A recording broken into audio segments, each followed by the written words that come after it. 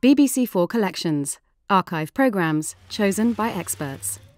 For this collection, Clemency Burton Hill has selected programmes featuring 20th century classical music composers. More programmes on this theme and other BBC4 collections are available on BBC iPlayer.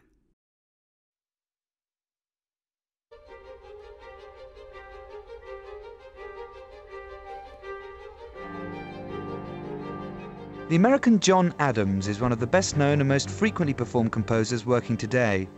He was born and brought up on America's East Coast, but after studying at Harvard, moved in the early 1970s to California, where he's lived and worked ever since.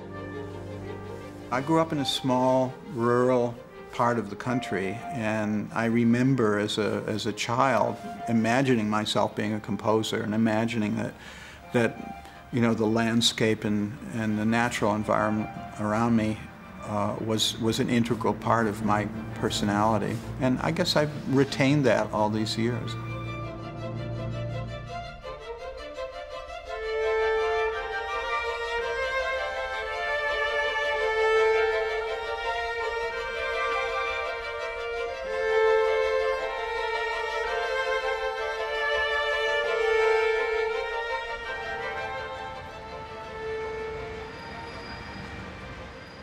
During a few weeks in December at the Châtelet Theatre in Paris, Adams is attending rehearsals for the world premiere of his latest work.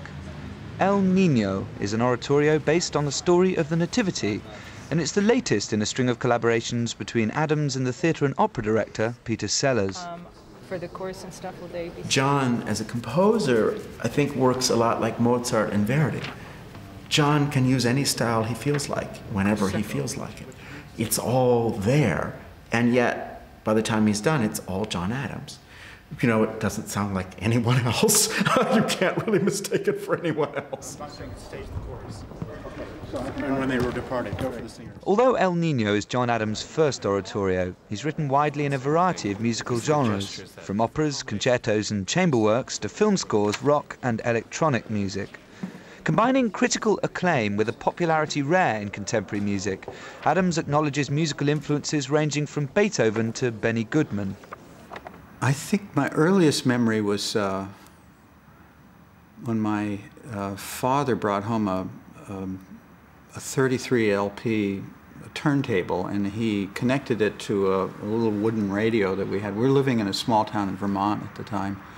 And he brought two records. He brought one that had circus band marches, supposedly conducted by Bozo the Clown.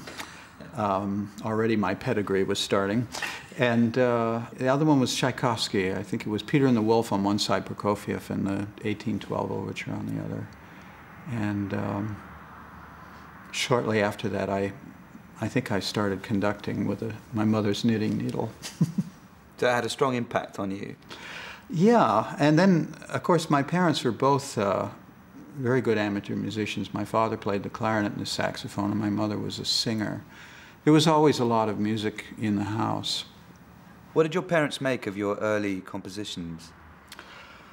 Well, I guess they were very thrilled. I mean, it is sort of unusual for a 7- or 8-year-old to start writing compositions.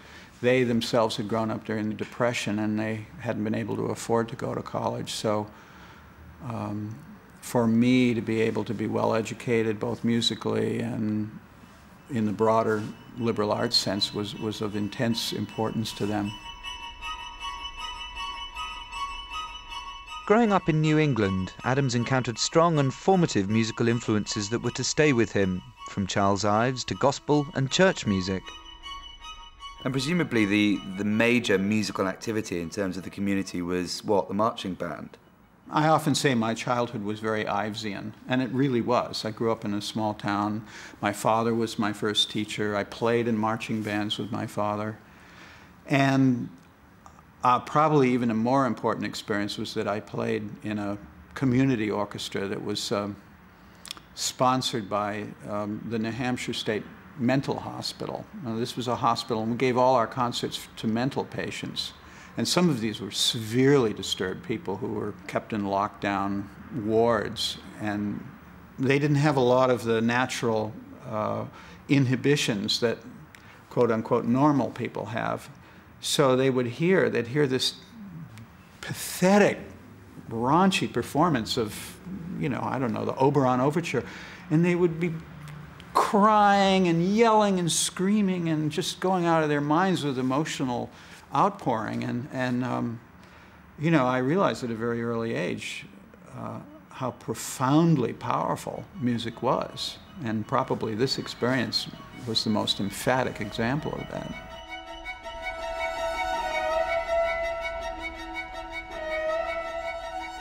I came of age during 1967, 1968. That was a period when if you were studying to be a composer, you know, the big guns at that time were Stockhausen, Boulez, not to mention, of course, Schoenberg and Webern, who were the models that were presented to us in school. And at the same time, 1967, 1968 was the era of Jimi Hendrix and the Beatles and John Coltrane and Otis Redding and the Supremes. And I experienced extreme cognitive dissonance during that time because you know, I was really strongly drawn towards the expressive and Dionysian side of rock music. I felt that it really defined my way of being and my cultural nexus in the world. And yet I was being told at college that, you know, the real thing was Webern's Symphony Opus 21. So I was torn. I was literally just being ripped apart into two pieces. So that's probably the reason I fled the East Coast and went to the West Coast.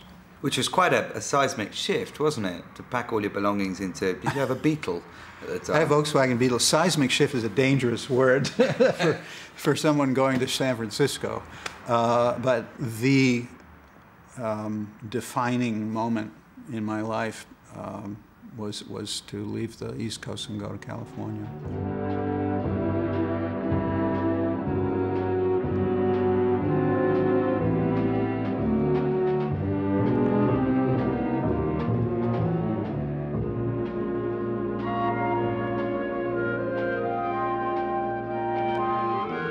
Having left the musical environment he saw as being too European in its outlook, Adams found in the West Coast a new, young and very American music scene that was defiantly doing away with traditional musical models.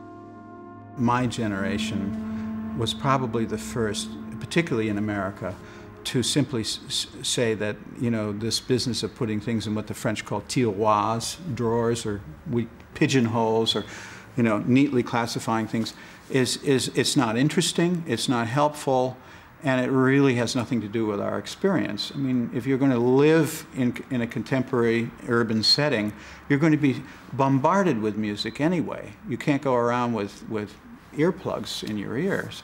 And you're either going to be like John Cage and aggressively shut everything out or be indifferent to everything, which he claimed he was, or you're simply going to say, okay, that's life, you know, and everything, rave and, you know, ethnic music and Beethoven and Conlon Nancarrow and Dixieland and, you know, Traffic, all of that's going to come in and make some kind of vast, uncontrollable, chaotic joy or misery, as it were, in your head.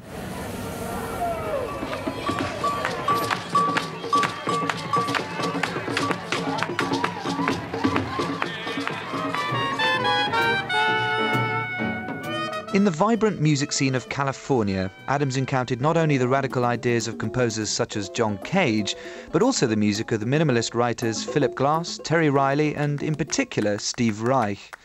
Using as their compositional tools the most basic musical elements such as repetition and rhythmic pulsation, the minimalists, for Adams, revealed huge musical possibilities.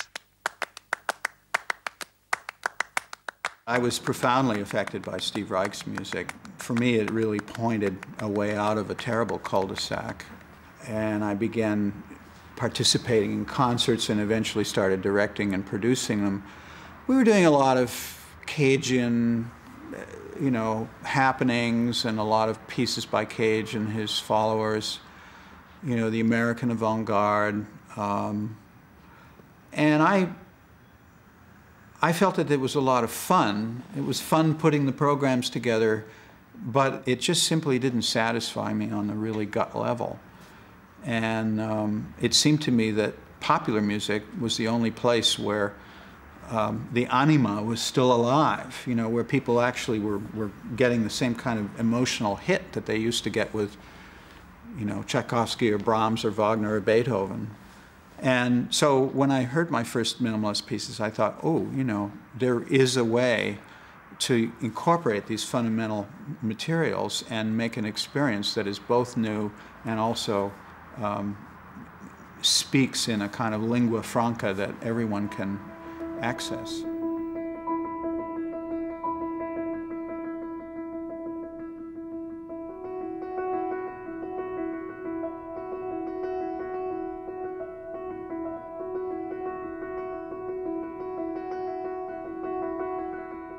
John, let's talk about one of your early, and I mean a real kind of early seminal piece, Phrygian Gates. What was the origin of that piece? How did it come about?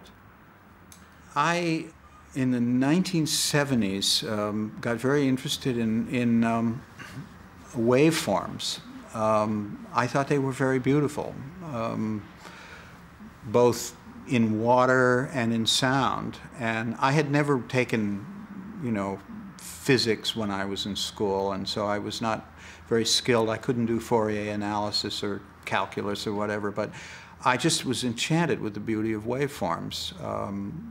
You know, there are waves called sawtooth waves, which if you look at them on an oscilloscope, they look just like a sawtooth, and they're very buzzy, and there are other, you know, we all know about sine waves, which are these perfect curves. There's a square wave. There are all sorts of modulated waves. And I thought I'd really love to write a piece that used waveforms. And so in a sort of playful mode, I began improvising on the piano, and I would do a repetitive gesture, maybe da da da da da da da da da da da da da da da da da da in one hand and da da da da da da da on the other hand. And so I imagined a work in which at least 2 and sometimes 3 or 4 waves would coexist, like the voices in a Bach fugue. And that was sort of the primary generating image of Phrygian Gates.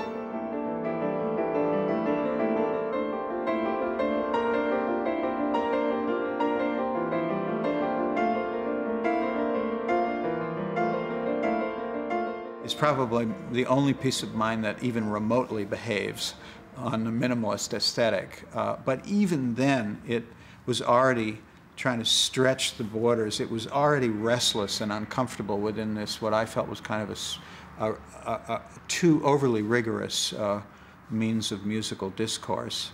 And so it becomes very violent. Why I call it gates is because I imagined that there were these gates in the musical structure, which when went through them, all of the music just suddenly was transformed into in a sudden and violent transition. And of course this was violently opposed to the whole theoretical process of minimalism, in which nothing happens violently. Everything happens, you know, it's almost like Prozac, you know, everything is on this sort of single expressive level.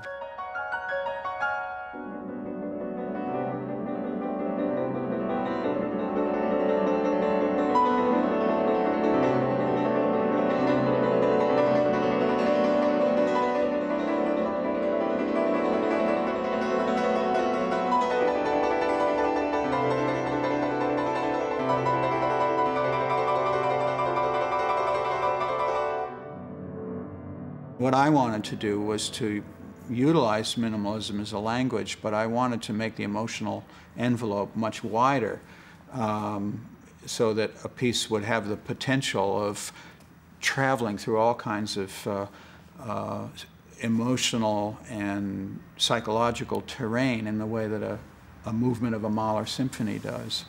And when my first pieces came out, pieces like Harmonie Lehre, Harmonium, Shaker Loops, I got severely criticized for it from both camps, you know, from people who hated minimalism dismissed me, and the people who loved minimalism thought that I was corrupting it. You know, they thought that I was cheapening its its purity. So it was a very controversial period. Despite his new roots in California, the East Coast continued to inform and inflect Adams' music. His piece Shaker Loops for string septet was inspired by the remote Shaker colonies of New Hampshire. Adams' most individual work to date, the music playfully mimicked the Shakers' ecstatic form of worship. It also saw Adams developing a new sound that was uniquely his own. Shaker Loops was a success right from the start. It was sort of charged with a kind of giddy energy that, you know, really typifies a lot of my music. But the other thing about it was it was my first piece in which I really consciously departed from the minimalist aesthetic. You know, I spoke earlier about bandwidths, and I felt that the bandwidth in Shaker Loops was satisfying to me because it had really powerfully emotional moments in it. And it also had moments of almost complete stasis, you know, where there was hardly any movement at all in the music. And as a result, as a structure, as a musical form, I felt that it was richer and more varied and more human than your standard minimalist piece.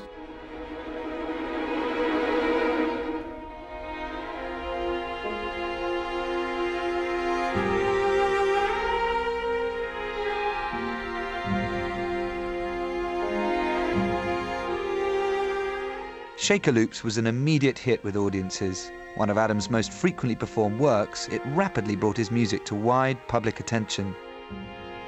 I was at a music festival in New Hampshire staging Haydn's Armida, and two composers were featured in the festival that summer, and they were Elliott Carter and a young composer named John Adams. And I heard John's Shaker Loops. You know, there are a lot of wonderful people writing music right now, but not that many composers at the moment are writing music that's dramatic and theatrical. And here was this piece of John's, Shaker Loops, that was so theatrical, so built on these fantastic dramatic structures. So I, you know, went up to him at, you know, the picnic table outside after a concert and said, you know, would you like to write an opera? You know, I've got a great subject, Nixon in China. And he said, no, thank you. And when he came to me with the idea, I couldn't imagine an opera about Richard Nixon that was anything except a heavy-handed satire. And it took me a while to understand that it was really a brilliant idea. 2 years later, he called me and said, are you still interested? I said, sure. So we started working.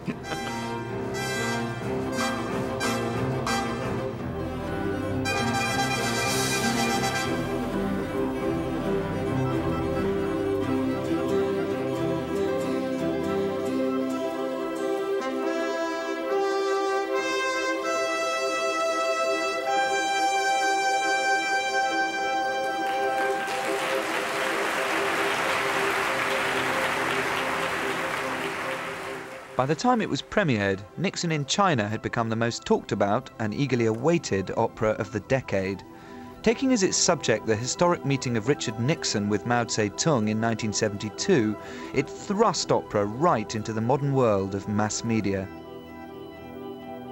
Nixon in China deals with very, very primal events in my life. You know, the struggle or the collision between capitalism, a market economy, and a way of life in which everything has a dollar value, and communism, you know, a clearly flawed and possibly, you know, unworkable system that still fundamentally had a rather utopian notion behind it.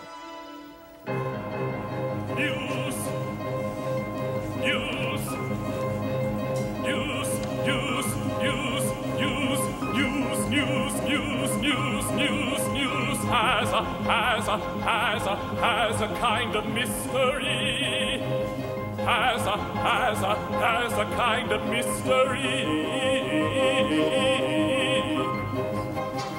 When I shook hands, when I shook hands with Joe and Lie, when I shook hands with Joe and Lie, on this bare field outside Peking, just how the whole world was listening. The whole world was listening, listening, listening. 420 passengers and crew on board a luxury Italian liner are being held somewhere in the eastern Mediterranean by Arab gunmen who are demanding the release of prisoners held by Israel. There are reports that... Their next opera, The Death of Klinghoffer, saw John Adams and Peter Sellers venturing into controversial territory.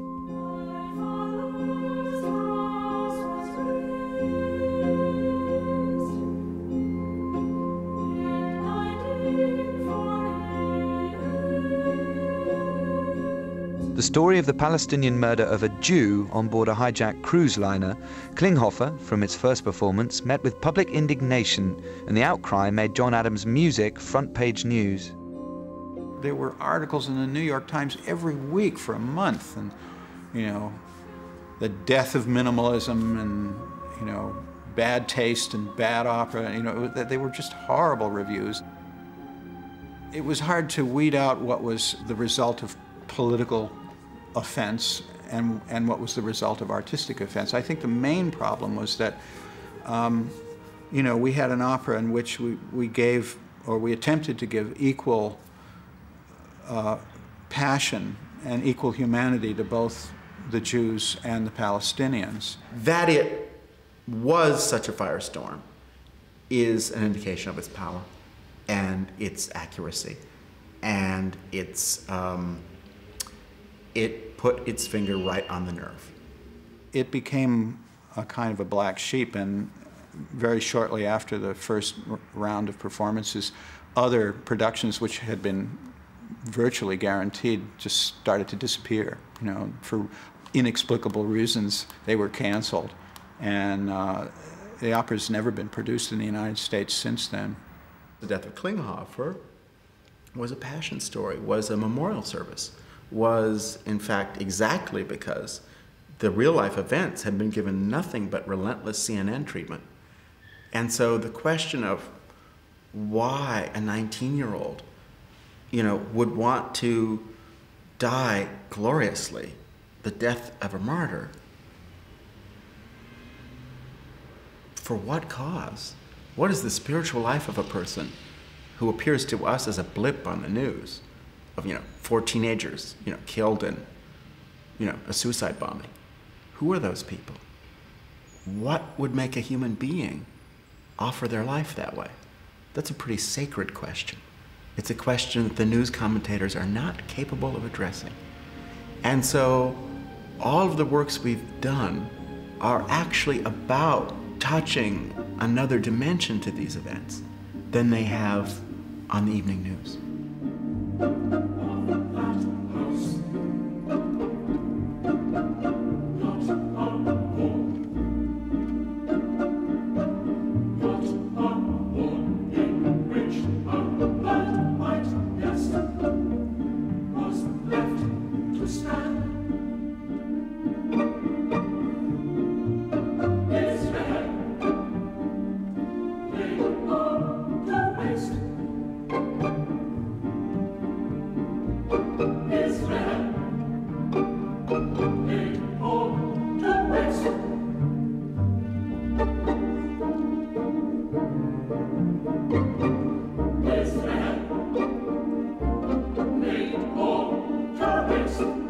Picking up on opera, I mean, do you think there's a future for opera as a form?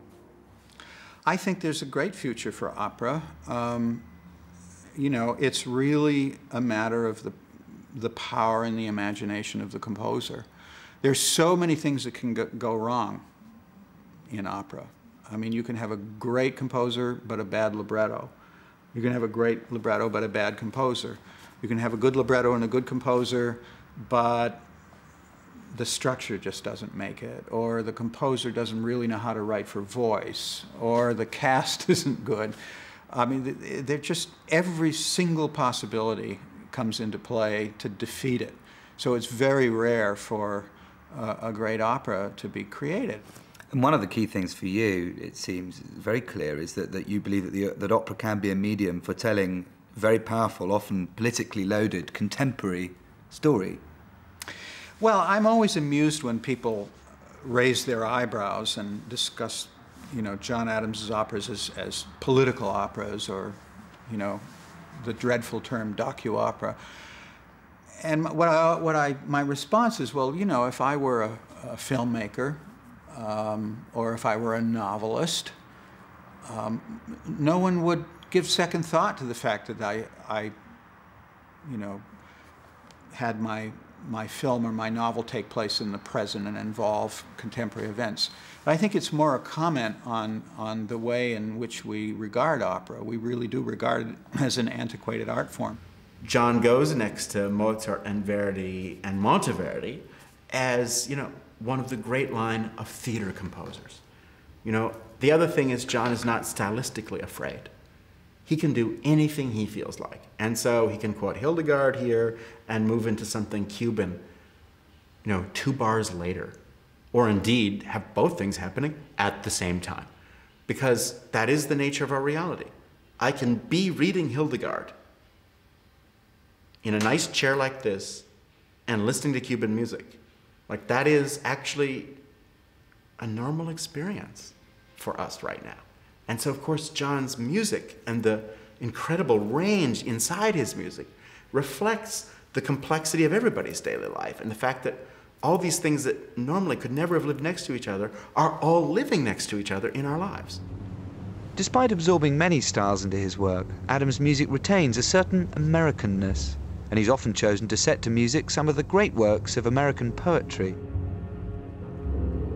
I was drawn to Emily Dickinson's poetry because of its introversion, its conciseness, its wisdom, and also because of this incredible sexual energy that sort of lies underneath it. It's incredibly graphic, isn't it? It is very graphic, and particularly in the poem Wild Nights, which I chose to end Harmonium with, I felt that this image of this turbulent sea and this boat that's just rocking in the storm, and then finally finds a harbor in which the rest is you know, as I've often said, it was like a Mick Jagger lyric. You know, it just had this incredible sensual, sexual energy to it.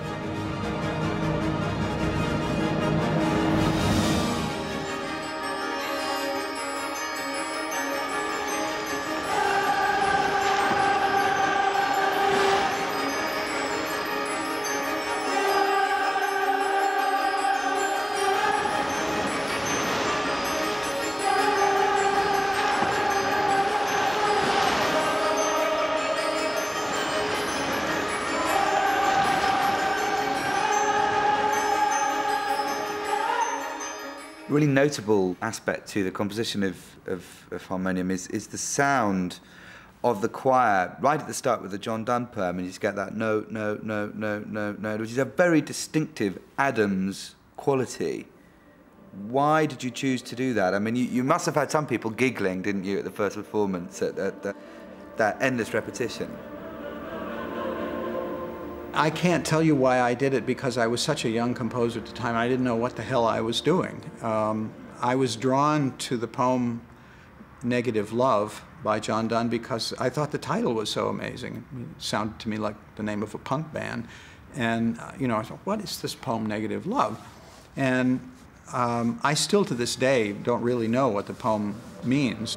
So I played on the idea of negative and the word no, and use no as a sort of structural building block, and repeating it hundreds of times and building up big chords that sort of crested like a big tsunami, a big tidal wave.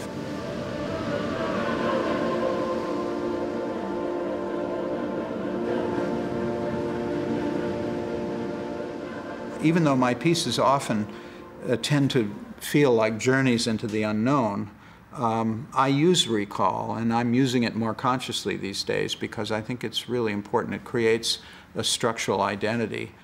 And I tell audiences, go into this piece as I went into it as I composed it, which is that I I left on a journey one morning, you know, and I went in a direction. I had a remote idea where I was going, but I didn't know what the landscape was.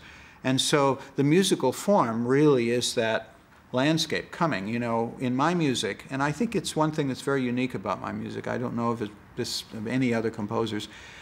There is this effect in the music of a small event appearing on the horizon and then getting larger and larger and larger, and then passing you. And meanwhile, another one has already started, and that's coming. And then, so these musical images come on the screen, they dominate the screen, and then they recede into the distance. And that is really my approach to form. And I think if people understand that when they hear big pieces, it will help them, because they won't get all, you know, wound up and fraught with tension that they might be missing something. Is that a description you could apply to grand pianola music? Yes, I think grand pianola music is a perfect case in point. There are more road signs and you know, ridiculous details coming up on the side of the road in that piece. Some pieces are far more serious, but certainly the formal structure of grand pianola music is very much like a tour.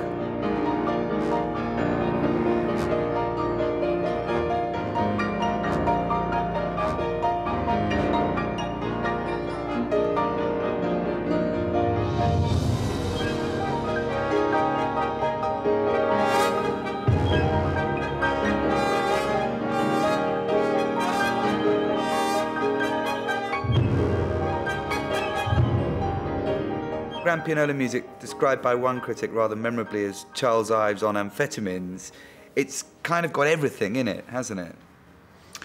Yeah, I was in a very loose stage, or my filters were very loose when I wrote that. I wrote it very quickly, and I think that I was aware that I was just, you know, letting everything come in and then letting everything come out. I wanted to be almost as if I was in a mode of automatic writing.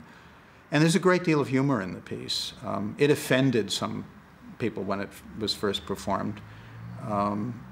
People thought it was like a bad joke, or, you know, in France they said it was la musique des consommateurs, you know, it was consumers' music, and they likened it to McDonald's or Disney. They all missed the point. I mean, the point is that it's you know, it was meant as an entertainment. Although much of it's very lyrical and very kind of low-keyed and very pastoral. But, you know, it started with the image. I was driving up a freeway in some, you know, remote part of the route between Los Angeles and San Francisco, and in this dream, a big, long black limousine passed me at very fast speed, and as it came up by me, I realized it wasn't a limousine at all. It was a 60-foot long grand piano with all sorts of arpeggios streaming out of it. Strange dream, and so you know, that became the sort of the starting point for what obviously was a very surreal and I think very funny piece.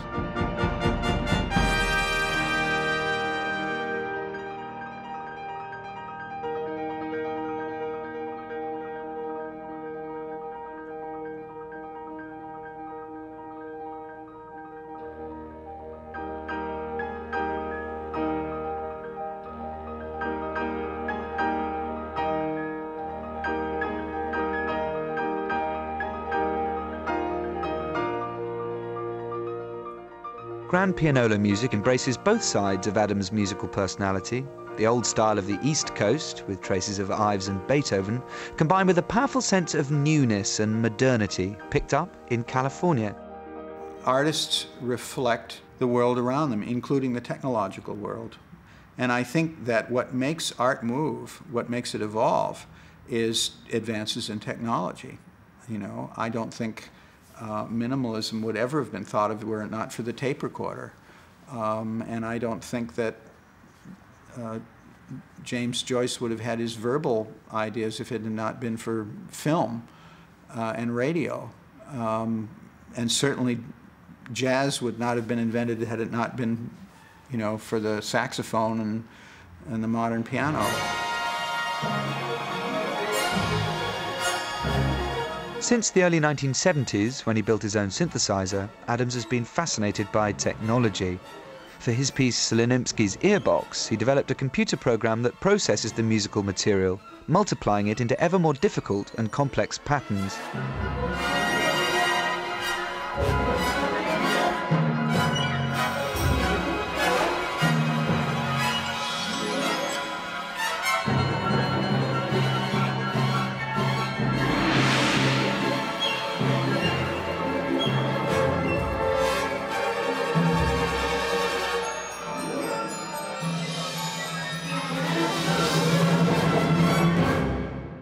Do you ever make allowances for performers? I mean, some of your music is fiendishly difficult to play, not least because it requires such fierce concentration.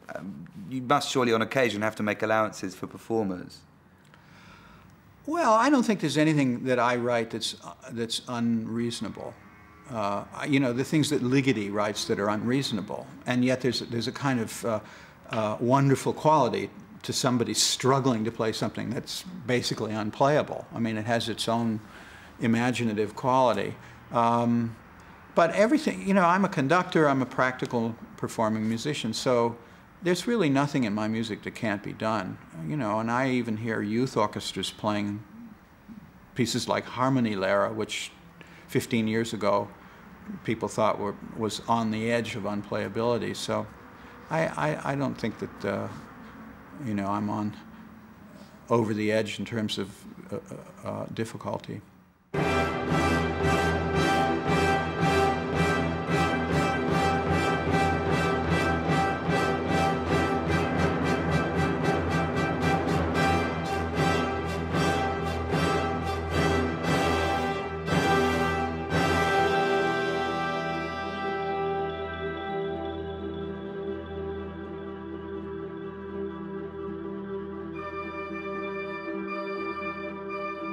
Harmony Lehre, named after a treatise on harmony, I suppose you could say, by Arnold Schoenberg. Rather a strange title connection for you, of all people, to have made.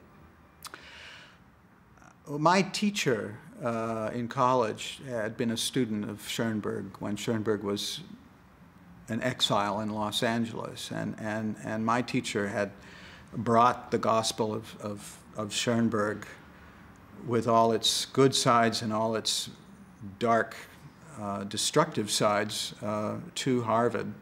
And, you know, I absorbed it and then rebelled against it violently. And I think I had a very ambivalent feeling towards Schoenberg because I admired his seriousness and his visionary quality, but I also felt that it was with Schoenberg that the whole agony of modern music had begun. And when I wrote this work, Harmony Lehre, I used this title, which is the title of a book that Schoenberg wrote about tonal harmony. And I used it in a very ironic way because I felt that my piece was about harmony, it was about tonal harmony, but it was also about spiritual harmony. And of course the word Harmonie Lehre in Germany means the book of harmony, or a textbook on harmony, a treatise on harmony. And what I wanted to be saying was that it was also my statement on my own spiritual sense of harmony, which was something that I had to struggle very hard to achieve as a young man.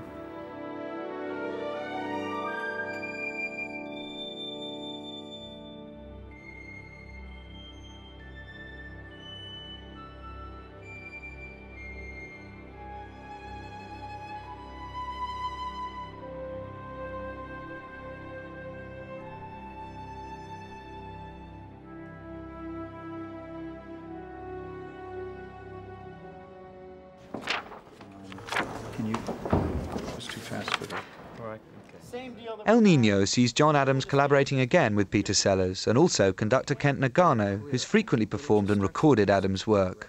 And in this case, it's a project of particular excitement and expectation for John Adams. I just wanted a little gentler.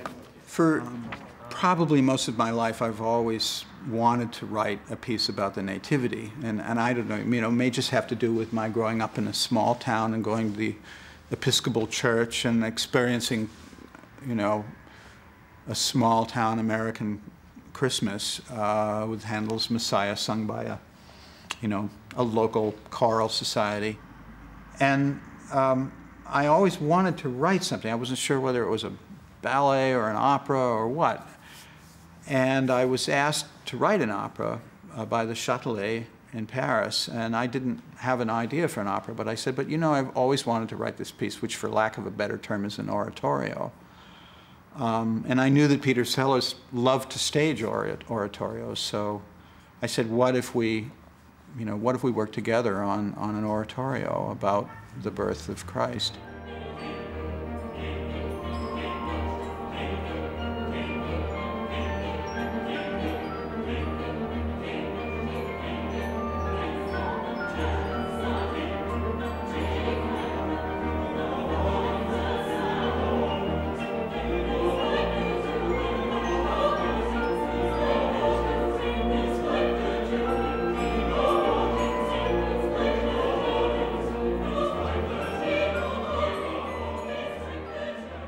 How do you begin a piece, compositionally speaking? Oh, that's always hard.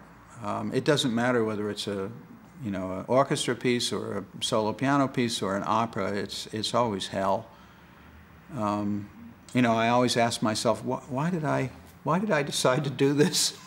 I don't have any ideas. I thought I did, but in fact, I have no ideas. And usually, in fact, inevitably, there's a terrible period that can go on for months in which I throw away everything and I just get deeply depressed. I'm not a pleasant person to be around. I don't know how my family puts up with me.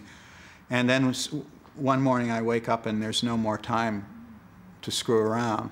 I suddenly realize, uh-oh, there's not enough time to finish this before the premiere. And then I sort of go into panic mode. And when I'm in early panic mode, I'm very happy. That's the best period. And then as things approach and this terrible crunch, then I bitch and moan a lot. But I work feverishly, around the clock, and the piece always gets done at the last minute. But it's also deeply practical, isn't it? I mean, if you've got a deadline you've got to meet, then the music's just got to be composed. I mean, all those great stories about Rossini being locked in a tower and forced to come up with an overture because he still hadn't got around to writing one. Well, creating things is very painful, and it's painful for many reasons. It's painful because you come face to face with your own mortality, and there's always the fear. First, when you're too young, you have nothing to fall back on, so there's just this horrible fear of the unknown. And then if you're lucky enough to have success in life, then there's the fear that you can't repeat it. And you're only as good as your worst gig, aren't you? That's right. Or people are going to want the same thing and I'm not going to give it to them. And I mean, there's just an endless number of possibilities to, to suffer and get depressed over. And also, of course, there's a whole issue about how you as a composer let go, how you let go of material. I mean, how do you wave it bye-bye? Well, it's not an ideal situation. I mean, I do take basically the point of view of the typical classical composer that, I can babysit a piece up to a point, attend rehearsals and get it as right as I can, but I'm defenseless against somebody butchering my pieces. Unfortunately, I've been around long enough now that I've at the stage now where people are beginning to interpret my pieces, and I will show up and hear some boneheaded conductor doing a piece at half the tempo or twice the tempo, or bringing out some inner line that he idiotically thinks, is going to make for a more original performance. And you just have to suffer through things. You understand why people like, Stravinsky ended up as such cranks at the end of their lives, because they had to suffer through people playing the Rite of Spring badly. From where I was sitting, the women have a nice intensity, but the men seem to just be a little too powerful. Okay. And this is, after all, a feminist. Yes. What makes El Nino, if it has any breakthrough quality for me, which I think it does, is that it is more a vocal piece than anything I've ever written before. I mean, although there's a lot of singing in Nixon and China, the basic generating musical engine was pulsation and this sort of inexorable machine that was born in minimalism. And the singers tend to float along on top. So in a sense, you know, I've sometimes likened the Nixon Orchestra as this gigantic ukulele just sort of strumming away. But with El Nino, the fundamental musical impetus is the voice, and it is singing. And so things are very, very different in this. It's really a vocal work, and that is the generative impulse in it. And I'm very, very excited about this, you know, hearing really great singers like Dawn Upshaw and Lorraine Hunt Lieberson and Willard White singing this makes me realize that, you know, I may be at the beginning of a whole new stage in my work.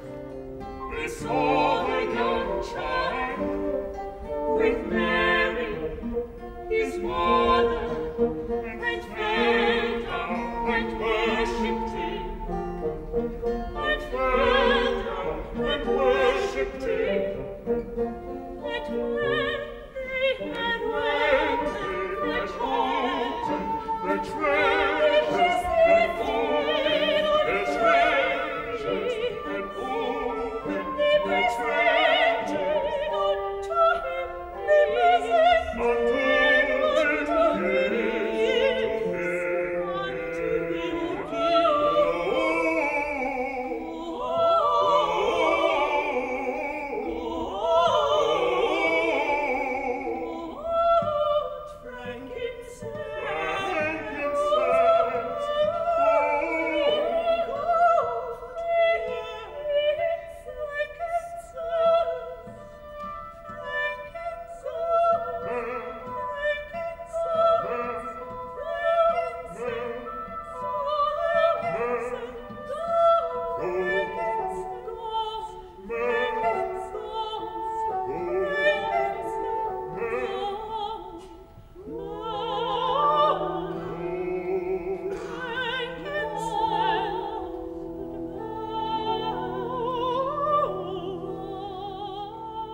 If you had to put into a nutshell what it is through your career you have wanted and continue to wish to achieve with your music, what would it be?